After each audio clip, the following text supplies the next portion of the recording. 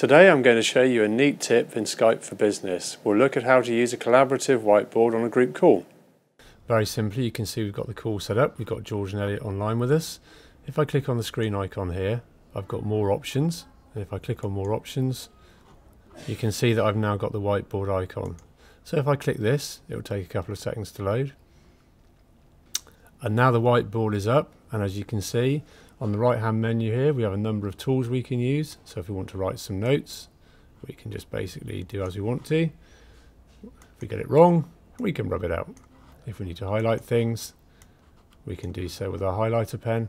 So basically you've now got the freedom to present your ideas and share those amongst your colleagues on the call. And if you come back to Perspicuity tomorrow, you'll find another quick tip on using Office 365, and we hope these continue to be useful to you.